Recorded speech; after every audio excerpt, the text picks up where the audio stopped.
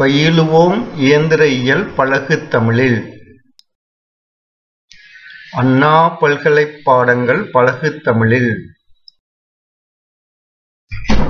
வழங்குவது தமிழ் மெக் தாளமுத்து.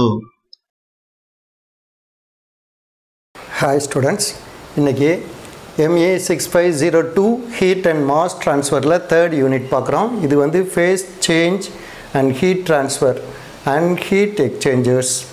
இதில் வந்து ஃபேஸ் சேஞ்ச் ஆகும்போது நடக்கிற ஹீட் ட்ரான்ஸ்ஃபரை பற்றி படிக்க போகிறோம் அண்ட் ஹீட் எக்ஸ்சேஞ்சர்ஸை படிக்க போகிறோம். இது மாடியூல் 3.03. இந்த மாடியூல் 3.03 வந்து ஒரு டிஸ்கிரிப்ஷனாக கொடுத்துருக்குறேன். Describe the boiling heat transfer phenomena.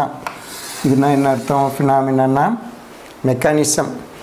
Boiling ஆகும்போது என்ன ஹீட் ட்ரான்ஸ்ஃபர் ஆகிற மெக்கானிசம் என்ன, எப்படி பாயிலிங் ஆகும்போது ஹீட் ட்ரான்ஸ்ஃபர் ஆகுது, அந்த மெக்கானிசம் என்ன, அதை எப்படி கால்குலேட் பண்ணுறது, அதுக்கான ஃபார்முலா என்னங்கிறது ஃபினாமினா. ஓகே, இப்போ பார்ப்போம். Boiling is a convective process involves the formation of vapor bubbles at solid liquid interface. At solid liquid interface, a change of phase from liquid to vapor state takes place. என்ன சொல்கிறாங்க இப்போ பாரு, இந்த green கலரில் போட்டிருக்கிறது வந்து hot solid surface. இதனுடைய temperature வந்து TWவாக இருக்குது. அதாவது இந்த டெம்பரேச்சர் வந்து இங்கே மேலே இருக்க லிக்யூடுடைய சேச்சுரேஷன் டெம்பரேச்சரை விட கூட இருக்குது. இப்போ இதை வாட்டர்னு நம்ம எடுத்துக்கிட்டோம்னா இதனுடைய சேச்சுரேஷன் டெம்பரேச்சர் என்ன? அட்மாஸ்பரிக் ப்ரெஷரில் 100 degree Celsius at 1 atmosphere. 1 atmospheric ப்ரெஷரில் 100 degree Celsius. அப்போ இது வந்து கூட தான் இருக்குதுன்னு அர்த்தம். அப்போ இதை வந்து நம்ம 330 degree Celsiusன்னு எடுத்துக்கலாம். அப்போ ஹாட் சாலிட் சர்ஃபேஸ் வந்து 330 degree Celsiusல இருக்குது. மேலே இருக்க ஃப்ளூயிட் வந்து 100 degreeல இருக்குது, வாட்டராக இருக்குது. அப்போ என்ன ஆகும்? இது வந்து 130 இருக்குது, ஆனால் சேச்சுரேஷனு பாயிலிங் ஆக ஆரம்பிக்கிறதே என்னதாக இருக்குது? 100 இருக்குது. அப்போ இது 130 இருந்துச்சுன்னா இம்மிடியேட்டாக என்ன ஆகும்? இந்த இதில் டச் பண்ணிக்கிட்டு இருக்க இதெல்லாம் வேப்பர் ஆகும். வேப்பர் ஆகிறது சின்ன சின்ன வேப்பராக அப்படியே ஆகிறது. அது ஒரு பபுளாக, ஒரு குமிழ். பபுளுங்கிறது என்ன? குமிழ்னு நம்ம தமிழில் சொல்கிறோம். அந்த ஒரு குமிழ் ஆகுது. அந்த குமிழில் வெளியெல்லாம் அந்த வாட்டராக இருக்குது, உள்ளே வந்து என்ன இருக்குது? இந்த வாட்டர் வேப்பர் ஸ்டீம் தான் இருக்குது. அந்த ஸ்டீம் அப்படி ஃபார்ம் ஆனதும் ஏன் அது மேலே நோக்கியே போகணும்? ஏன் கீழேயே அதிலே இருந்துக்கிட்டா என்ன? ஏன்? இதனுடைய வால்யூம் இன்க்ரீஸ் ஆகிடுச்சு, உள்ளே இருக்கிறதுடைய வெயிட்டு ரொம்ப குறையா இருக்குது. அப்போ என்ன ஆகுது? அதனுடைய டென்சிட்டி ரொம்ப குறைஞ்சிருச்சு. இதனுடைய டென்சிட்டி டோட்டலாக இந்த பபுளுடைய டென்சிட்டி குறையா இருக்குது. மீதி இருக்கிறதெல்லாம் ஹையர் டென்சிட்டியாக இருக்குது. அப்போ லோயர் டென்சிட்டி, லெஸர் டென்சிட்டி இது என்ன நினைக்கும்?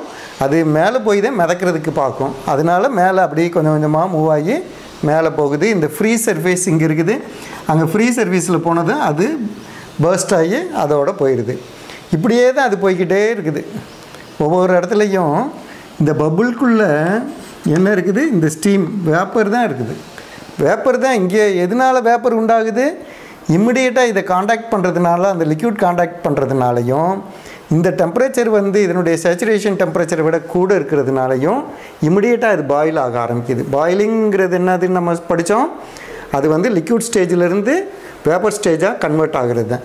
லிக்யூட்லேருந்து வேப்பராக கன்வெர்ட் ஆகும்போது சுற்றிலாம் லிக்யூடாக இருக்குது. அதனால் இது வந்து அந்த லிக்யூட் ஃபில்மே அதுக்கு மேலே வந்துடுது. லிக்யூட் ஃபில்மோட அது வந்து மேலே போய்கிட்டே இருக்குது. ஏன் மேலே போகுது? இதனுடைய டென்சிட்டி ரொம்ப குறையாக இருக்குது, அதனால் அது மேலே மூவ் ஆகி போய்கிட்டே இருக்குது. இதனுடைய பர்பஸ் இப்போ பாரு. Boiling is a convective process. அதில் ஒன்றும் சந்தேகம் இல்லை. கன்வெக்ஷன் தான் நம்ம படிச்சுக்கிட்டு இருக்கோம். கன்வெக்டிவ் ப்ராசஸ் இன்வால்வ்ஸ் இந்த ஃபார்மேஷன் ஆஃப் வேப்பர் பபுள்ஸ். இந்த பபுள் ஃபார்ம் ஆகுதுன்னு சொன்னேன். இது என்ன bubble? Vapour bubble at solid liquid interface. இந்த சாலிடும் லிக்யூடும் காண்டாக்ட் பண்ணுற ஏரியாவில் தான் அது இது பண்ணுது. அதுதான் இன்டர்ஃபேஸ். இன்டர்ஃபேஸ்னால் என்னது? காண்டாக்ட் பண்ணுற ஏரியா. ரெண்டும் சந்திக்கிற இதில் தான் அந்த பபுள் க்ரியேட் ஆகுது. அப்போ இந்த சர்ஃபேஸ் முழுவதுமே பபுள்ஸ் க்ரியேட் ஆகும். இங்கே ஆக்சுவலாக என்ன நடக்குது? A change of face from, இது லிக்விட்லேருந்து ஆக்சுவலாக என்னவாக மாறுது? வேப்பராக மாறி தான் இந்த இதுக்குள்ளே பபுள்குள்ளே இருக்குது. It's a change of phase from liquid to vapor state takes place. இது சரி. These bubbles detached from the surface, இந்த சர்ஃபேஸ்லேயே ஒட்டிக்கிட்டே இருக்கிறது இல்லை, டிட்டாச் ஆகிடுது. டிட்டாச்னா என்னது? விடுதலை ஆகிடுது. Detached from the surface when they reach அது வந்து certain size, ஒரு சைஸுக்கு வந்த பிறகு அது வந்து ரிலீஸ் ஆகி போயிடுது. attempt to rise to free surface of the liquid, இந்த ஃப்ரீ சர்ஃபேஸ்க்கு மேலே வர்றதுக்காக அது ரிலீஸ் ஆகி போகுது. அதனுடைய காரணம் என்ன சொன்னேன்? Due to lesser density. இதுக்குள்ளே வந்து வேப்பர் வந்து ரொம்ப டென்சிட்டி குறையாக இருக்குது, ஆனால் அதனுடைய வால்யூம் கூட இருக்கிறதுனால என்ன இருக்குது? இந்த பபுளுடைய டென்சிட்டி குறையாக இருக்கிறதுனால அது மேலே மிதக்குது. This is possible only when the temperature of the surface TW exceeds the saturation temperature of the liquid. இந்த ப்ராசஸ்லாம் நடக்கணும்னா ஒரே கண்டிஷன் வந்து இந்த சர்ஃபேஸ் டெம்பரேச்சர் வந்து இங்கே மேலே இருக்க ஃப்ளூயிடுடைய சேச்சுரேஷன் டெம்பரேச்சரை விட கூட இருக்கணும். அப்போ தான் இங்கே வந்து என்ன ஆகும்? வேப்பர் ஃபார்ம் ஆகும். வேப்பர் இங்கே வெறும் 30 டிகிரி தான் இருக்குது, மொத்தத்துக்கே இங்கே 30 டிகிரியில் தான் இருக்குதுன்னா என்ன ஆகும்? அதே மாதிரி இதுவும் ஒரு 30 டிகிரி தான் இருக்குதுன்னா பாயிலிங்கே நடக்காது. பாயிலிங்கிறது எப்போ நடக்கும்? ஹாட் சாலிட் வந்து அதனுடைய இந்த லிக்விடுடைய வேப்பர் சேச்சுரேஷன் டெம்பரேச்சரை விட கூட இருக்கணும். அதனுடைய டெம்பரேச்சர் கூட இருந்தால்தான் இதெல்லாம் நடக்கும். இது வந்து நல்ல எக்ஸாம்பிள் நம்ம சொல்லணும்னா, சாதாரணமாக வீட்டில் கொதி தண்ணி வைக்கிறவங்களுக்கு குடிக்கிறதுக்கு ஒரு சுடு தண்ணி வைக்கணும்னா என்ன ஆகுது? அந்த கீழே இருக்கிற பாத்திரத்துலேருந்து தான் வேகமாக பபுள்ஸ் மேலே மேலே வந்துக்கிட்டே இருக்குது. அதை பார்த்துருக்கோம்.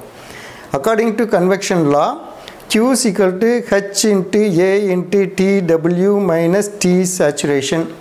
இது எதிலிருந்து பார்த்தோம்? இது வந்து நியூட்டன்ஸ் லா ஆஃப் கூலிங்கிலிருந்து இந்த ஃபார்முலாவை பார்த்தோம். இந்த இதையே என்ன பண்ணலாம்? TWSATங்கிறத டெல்டா டீன்னு போட்டுறோம், அவ்வளோதான். இந்த ஏங்கிறது என்னது? Surface area, contact area. அப்போ வேர் delta D S TW minus T saturation is known as the excess temperature. excess temperatureங்கிறத தனியாக நோட் பண்ணுறாங்க. தீட்டா ஈங்கிறது போடுறது வழக்கம். அந்த தீட்டா ஈங்கிறது எக்ஸஸ் டெம்பரேச்சர்னு பேர். அது வந்து சர்ஃபேஸ் டெம்பரேச்சருக்கும் இதனுடைய சேச்சுரேஷன் டெம்பரேச்சருக்கும், இந்த ஃப்ளூயிடுடைய டெம்பரேச்சரில் இந்த ஃப்ளூயிடுடைய சேச்சுரேஷன் டெம்பரேச்சருக்கு இருக்கிற டிஃப்ரென்ஸ். ஓகே, இப்போ புரிஞ்சிருக்குன்னு நினைக்கிறேன். அடுத்து கால்குலேஷன்ஸ்லாம் போடும்போது இன்னும் கொஞ்சம் நல்லா அதை டீப்பாக. என்னுடைய சேனல் வந்து AUmech-in-tamil. இதை நீங்கள் சப்ஸ்கிரைப் பண்ணுங்கள். சப்ஸ்கிரிப்ஷன் பண்ணிங்கன்னா உங்களுக்கு ரெகுலராக ரிமைண்டர்ஸ் வந்துக்கிட்டே இருக்கும். அந்த ரிமைண்டர்ஸ் மூலமாக நீங்கள் பார்த்துக்கிட்டே வந்தீங்கன்னா, நான் வருஷப்படி தான் போட்டுக்கிட்டே இருக்கேன். உங்களுடைய சிலபஸ் என்ன வரிசையில் அண்ணா யூனிவர்சிட்டியில் கொடுத்துருக்குறாங்களோ அதுபடி தான் கவர் பண்ணிக்கிட்டே வர்றேன்.